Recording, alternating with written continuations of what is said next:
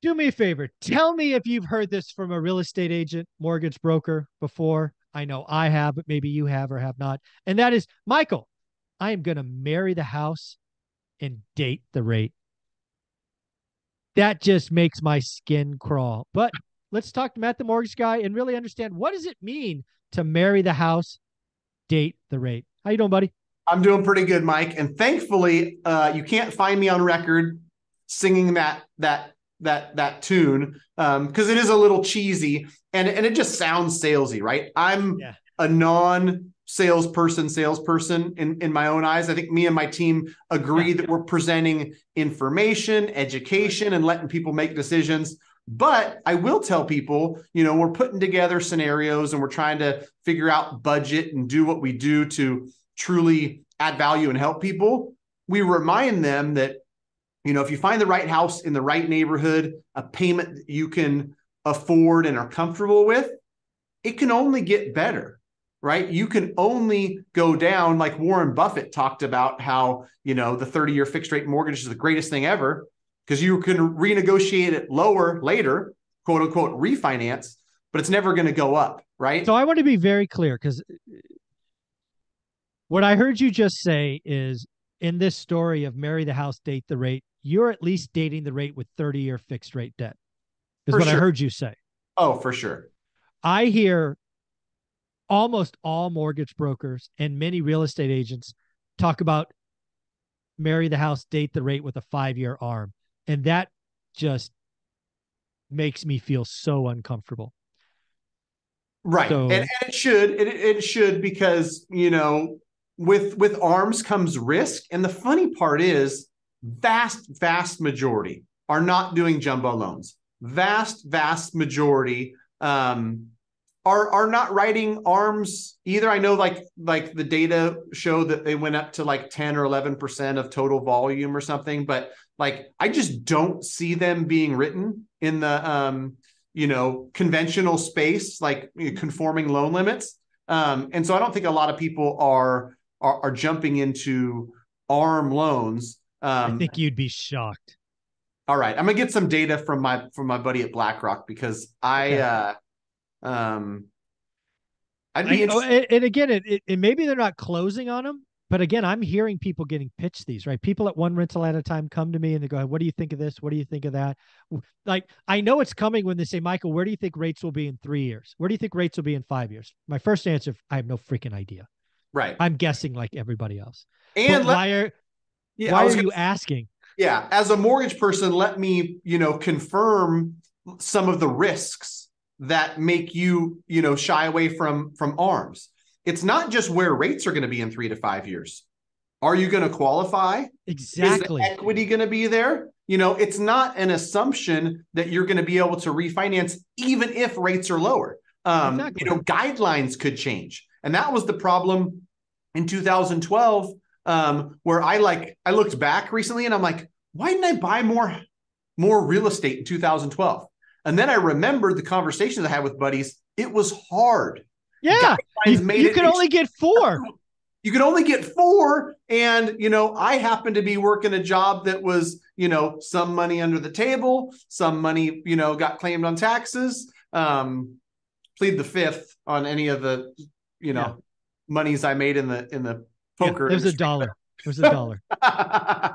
Sorry, Non-taxable Gavin. dollar. Sorry, federal government, but I'm paying lots now. Um, so, it's real that you have to account for risk when you're doing an adjustable rate mortgage. And part of my research, Mike, is going to be how much better is the rate? What is the benefit? Because if you're telling me you're going to go put yourself into a 5-year arm or a 3-year arm versus 30-year for a quarter in rate, That never would is, I advise that. I, there are people doing that, right? Because again, I've looked at, like, when I get so many of these now, especially first time home buyers. Oh, I'm going to marry the house and date the rate, Michael. It's going to be great. I'm going to do, rates are coming down. I know they're coming down. Matt told me, and What? so did Barry Habib. Yeah, I'm like, really? That's fairly interesting. But again, when I look at the numbers, and you just said it, you give me a 5-year arm, or a 30-year, and the delta's a quarter with all the risks. Are you kidding me? I'm going to be really upfront. I would not even consider it unless it was a full point, right? I might look at it in a unique situation and go, okay, it's a point difference. I'm going to be in and out of the house in 3 years. That's the plan. Maybe I'll do a 5 arm because that's significant, a point. But you're talking a quarter, an eighth for all the risk that I see. No thanks. That's why I was so happy to hear you talk about 30-year. If that's the plan, first off, you're fully approved, right? You're not writing to some lower rate. And you don't have any time risk or equity risk or DTI risk or life event risk. You're good. It doesn't get worse. It only can get better. If Right. that's what people mean by marry the house, date the rate, I'm cool. But that's not what I see being pitched out there. Well, that's what I mean. When Okay. I haven't said it yet, but that's the kind of silver lining in a really tough market for first-time home buyers who are stretched. Affordability is a problem. It feels really tough, and I get it, and I empathize with first-time home buyers. But if we're going to buy something at $515 and we've got to attach this higher rate to it, and $39.50 a month all in feels like a lot, I get it, right? And you still have to be in a position where you say, if I can never refinance this, is this something I'm comfortable with? Yeah. Exactly. Am I going to be able to still take vacations, not feel stressed and have that affect my health? Like that kind of stuff is real. Like money absolutely. Stress is terrible. Real. Yeah. Yes. Affects your, attitude, your mood, your health, all of it. And so, if you look at that and go, you know what, like we can make that happen. They just raised my rent again to $3,600 and I'm tired of living in a 2-bedroom apartment. Okay. Do that knowing that, for some folks, I like to show them, not because I'm trying to sell the future, but, you borrow $500,000, you go from a 6.99 to a 5%, $500 or $600 a month. Yep. Right. And so it can get better. I didn't know where this was going, but if you're going to marry the house, date the rate on 30-year money, I'm down for that. Because the worst case, you're already approved. We're doing real lending today. So it only gets better for you. Now, when would you advise? Is it 2 points, right? You just did an example of 6.99, which is basically 7 to 5. What is it like a point lower? I have no idea. Like 7 to 6. 7 to 6, $39.50 to $36.30. So it's still $320. Right. Okay. So then it goes, okay. Got it. And so it's significant. The place where I saw arms that made sense in my math head was, and every scenario is unique. This is why you can't give blanket mortgage advice to everybody. Yeah. Somebody who's financially savvy, has a backup plan, and is okay with a little bit of risk, you borrow $1 million and I can give you a 1% lower on the interest rate. You're going to save, $10,000 a year. Sure. And so that person who understands the risk and says, you know what, like I've got this money sitting over here. I've got, a backup plan where if I'm not claiming income or this business goes under, they've got a way out.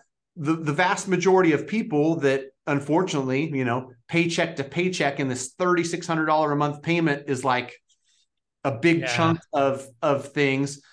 Things go haywire for 60 days and it's game over for them. Those are the people that you don't want in an adjustable rate mortgage.